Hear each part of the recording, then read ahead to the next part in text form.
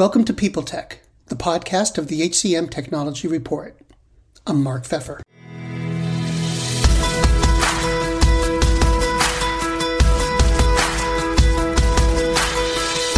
Today we're talking to Bas van der Haterd. He's a speaker, author, and advisor on assessment, recruiting, and the influence of technology on work and society. We'll talk about the different approaches to candidates and employees that he sees between Europe and the United States, and a lot more, all on this edition of People Tech. Bas, it's great to see you. There's a lot going on in the world today. When you look across the ocean between the Netherlands and the United States or North America, what do you see that's common or what's different, especially when it comes to talent acquisition? Oh, Mark, there's so much different. The more I learn about America, the crazier I think your country is, to be honest. If you look at some employment laws, which are, on the one hand, by far smarter than ours, and on the other hand, really not. So it's if you look at, for example, your discrimination laws, that you need an 80% from different ethnicities. In the Netherlands, if you ask somebody for its ethnicity, you're screwed. There is no, you can't get fined more. On the other hand, if you look at actual labor market discrimination, the number of people in the Netherlands who've been convicted for this is one. And the only reason this guy got convicted was because he gave an interview with the local newspaper saying, of course, I'm not saying the woman is useless, but trucking is a man's job. So of course I rejected her on the fact that she's a woman. And that's the only time somebody ever got convicted for any form of labor market discrimination in hiring in the Netherlands. Because we have all these laws, they're just completely non-enforceable. And you have laws which are, from a talent acquisition perspective, sometimes a bit strange because you're looking at ethnicity and not taking quality into effect there, yet enforceable. So it's really interesting that we have much better laws. They're just not enforceable, yet you have, technically speaking, lesser laws on labor market discrimination, yet enforceable. But the way you treat people is also very different, because a fixed contract here is a contract, and it's really hard to fire somebody. While in the US, it's really so much easier to fire somebody, so you're spending a lot less time on getting quality of hire right. Do you think there's a great difference in the way diversity and inclusion is handled in Europe versus in the United States? Without a doubt. And to give you an example, we still talk about it like probably you did in the 1980s. You are at least 20, maybe 30 or 40 years ahead of us. At least in America, there's a debate going on. At least you're accepting historic racial injustices, and there's now a movement trying to fix it. The interesting thing is, if you look at, and this was a meta-study done by Northwestern, the three most labor market discriminating countries in the world, in the Western world, are France, Sweden, and the Netherlands. And everybody says, but Sweden and the Netherlands, you're so inclusive and you're so egalitarian. Yeah, and because we believe we are, our unconscious bias is 20 times as much. You can't talk about it. Every time it comes up, people are like, oh, that's just, it's basically the 1980s, 1990s in the US for as far as public debate is going. So we see, the discussion here is still very, very low-key. While in America, I see a lot more movement on this. You're known for your work in assessments and being an expert on assessments. Do assessments have a role in fighting that kind of issue? Oh, absolutely. I think assessments are the key to solving the issue, because it turns out, Mark, that everywhere where they are implemented well, and this is the important part where we implement them well, quality of hire and diversity go up. Because, gosh, talent doesn't stick to racial, ethnic, or sexual orientation lines. And everywhere that I've seen an assessment tool being used in the right way, which basically means is let's figure out the traits which somebody needs for this job. Let's measure those traits in a scientifically valid manner. And let's start hiring based on those tests. You see diversity going up on each and every measure. I've seen here in the Netherlands, KPMG, early graduate recruiting, going from 33% to over 40% women. Because all of a sudden, it turns out these women have the same leadership capabilities, just the middle-aged white men like us didn't think they have it when they were starting with interviews. I've seen it in Grant Thornton, the accountant organization in the UK, where they did away with all educational requirements for their internships, and they just started doing aptitude testing. And you know what? Even your math grade in high school doesn't tell me if you are good at math, because if you need 3 jobs to sustain your family, your grades will be lower because you don't have the time to do the homework. And they started doing this aptitude testing. All of a sudden, they started getting in candidates, which, according to the tests, were really good from, as their head of recruitment told me, neighborhoods our partners wouldn't park their BMWs. And these people, and they've been doing this now for 7 or 8 years. And she told me these people are, which we hired, and we would have never given even a chance when we were looking at grades and educational attainment. They clock more billable hours and they stay longer at the company. They're the most profitable employees we have. Hires previously wouldn't stand a chance when the resume and education was important. And we were training them anyway. We had internships, we had trainee programs to get people up to assistant accountant. So that was nothing new. We were just spending it on the privileged people who didn't need a job next to their studies and were able to have a really high GPA. Right. So yeah, without a doubt, and I've, honest to God, I mean, if you look at, for example, racial injustice in the Netherlands, we have the biggest discrimination against Muslims. Basically, a Muslim name will give you a 30% chance of getting selected compared to a name like Bas, which is a typical Dutch name. 1/3 chance. Using these tests, we saw them with the exact same chance. Greetings from Evergreen Podcasts. We're rolling out a listener survey, and we want to hear from you. The information in the survey will help us gather statistics and in turn make our shows more appealing to advertisers. I know most people don't like ads, but this is one of the only ways our shows make money and help keep their lights on. We promise it will only take a few minutes, but the impact on our podcasts will be tremendous. As a token of our appreciation, we'll randomly select one lucky participant each month to win an exclusive merchandise package from Evergreen Podcasts.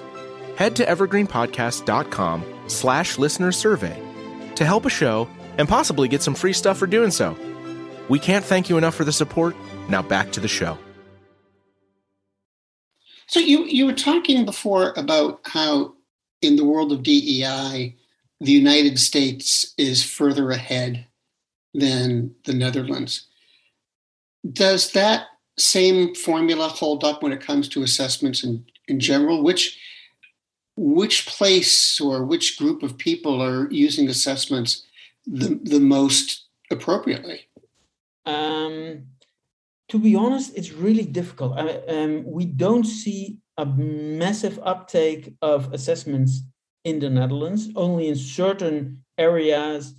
We have two types of high volume jobs, basically retail staff and contact center work, where assessments are really common because there's one assessment provider who focused on that, and the ROI was just so ridiculously high that right now it's hard not to use it, because then your manager will ask you and do we still have that many bad hires? Why do we still have this attrition? If all our competitors lowered it by a factor of 5 sometimes using these tools. I mean, I've seen them go down from 100% attrition a year to 20%, just by selecting the right people.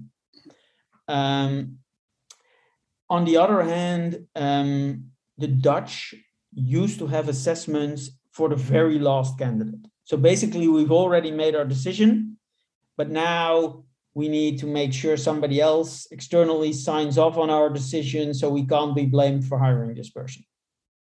That was the way the Dutch used the assessments. So taking them to the first step of the selection process is very difficult. In the US, you see more early testing because of your labor laws that gives you a better position in court. Basically, it's America. In America, HR is about keeping you out of court. In the Netherlands, HR is about making your people flourish, because you never go to court. Only if you fire somebody and even then it's a great big mess. You know, the most common court cases, I think, on the Dutch labor market are systems engineers who watch too much porn. That's basically it. That's interesting that, to say in the States, HR's job is to keep you out of court.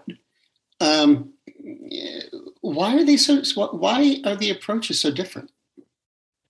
Well, first of all, this is what I hear from, among other podcasts and articles I read, that's the basic line for HR. But in America, first of all, you sue a lot more.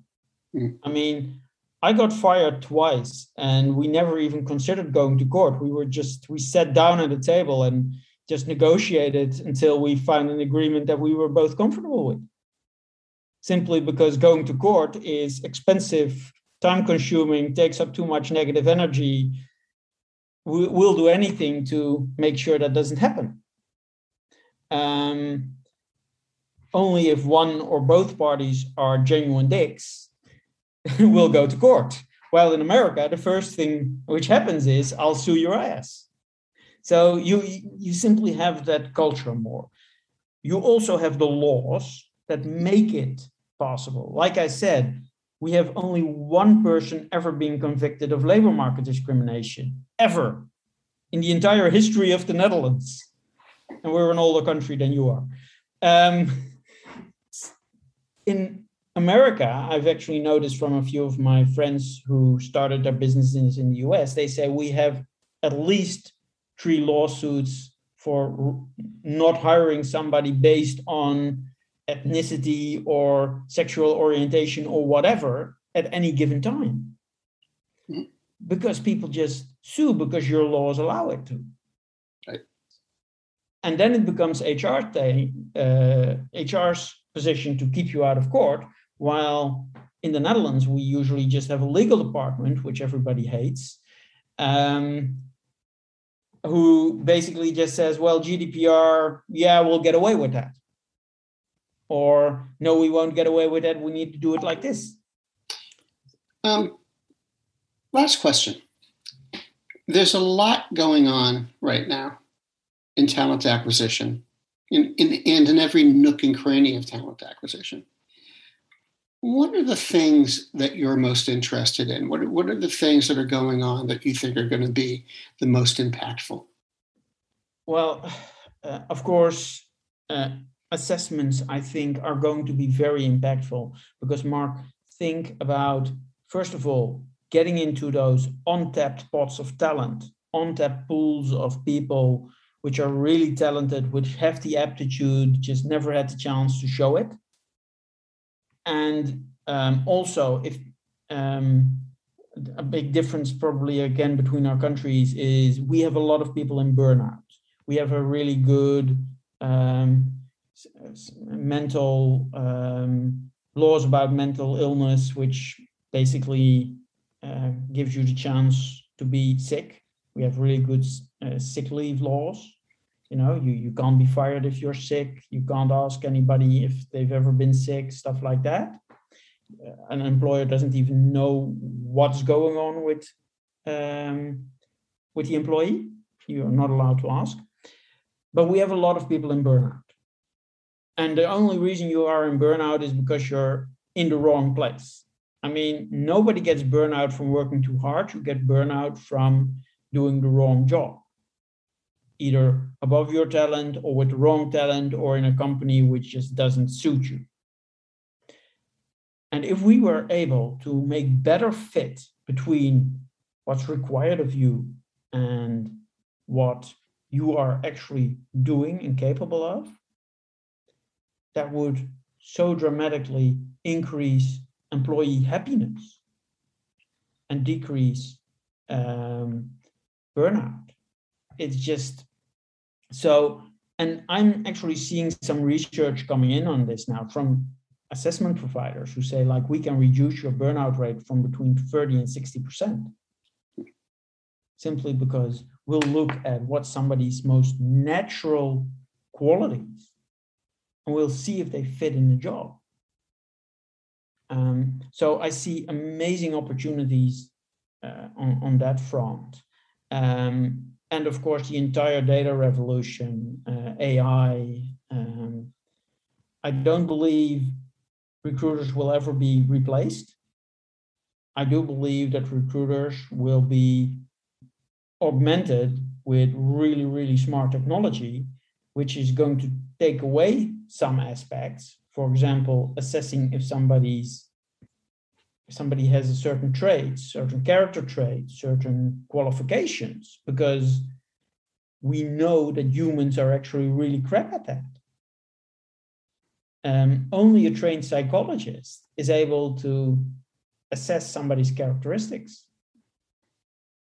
And Google actually did a research on this on their own staff, and nobody within Google was able to select somebody with a 50% or higher rate on talent. Nobody was right.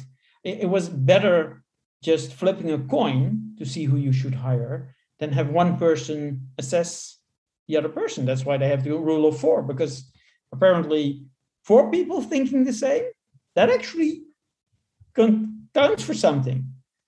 And they actually took the hiring manager out of that equation because the hiring manager has a tendency to see talent which isn't there because he feels the pain of not having his seat filled.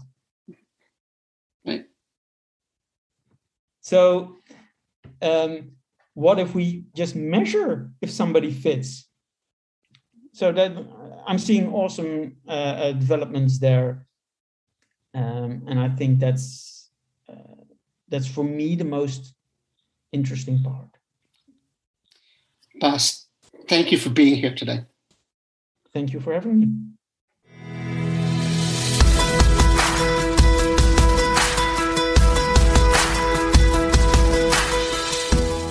My guest today has been Bas van der Haterd, and this has been People Tech, the podcast of the HCM Technology Report.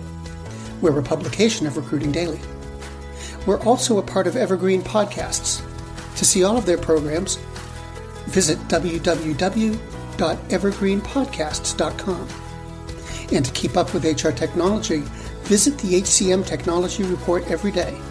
We're the most trusted source of news in the HR tech industry. Find us at www.hcmtechnologyreport.com. evergreenpodcast.com. I'm Mark Pfeffer.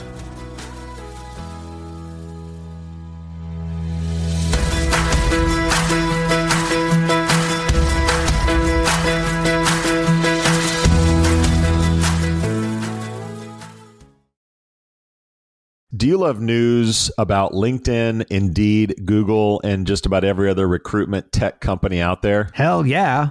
I'm Chad. I'm Cheese. We're the Chad and Cheese Podcast. All the latest recruiting news and insights are on our show. Dripping in snark and attitude. Subscribe today wherever you listen to your podcasts. We out.